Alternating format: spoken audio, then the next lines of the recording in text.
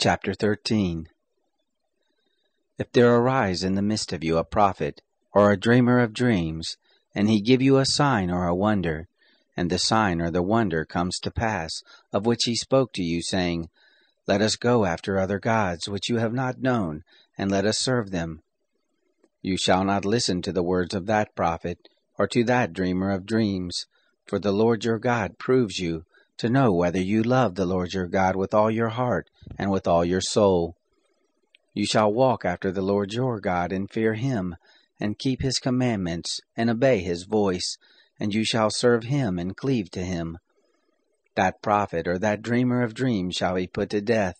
because he has spoken rebellion against the Lord your God, who brought you out of the land of Egypt, and redeemed you out of the house of bondage, to draw you aside out of the way which the Lord your God commanded you to walk in. So shall you put away the evil from the midst of you. If your brother, the son of your mother, or your son or your daughter, or the wife of your bosom, or your friend who is as your own soul, entices you secretly, saying,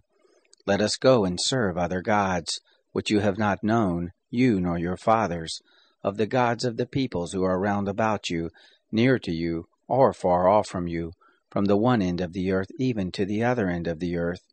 you shall not consent to him, nor listen to him,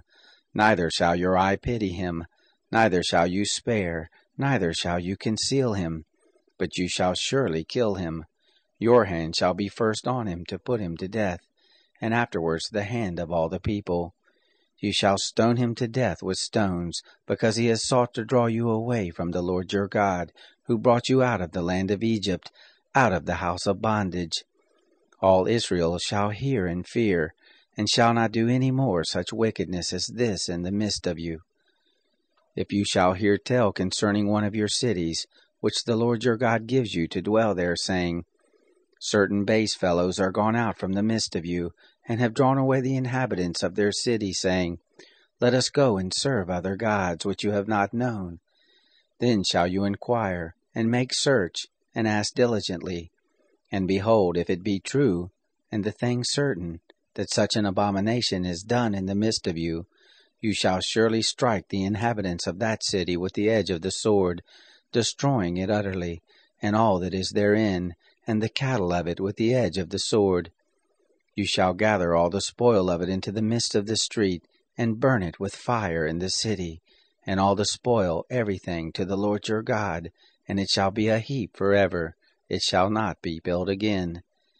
There shall cleave nothing of the devoted thing to your hand, that the Lord may turn from the fierceness of his anger, and show you mercy, and have compassion on you, and multiply you as he has sworn to your fathers, when you shall listen to the voice of the Lord your God, to keep all his commandments, which I command you this day, to do that which is right in the eyes of the Lord your God.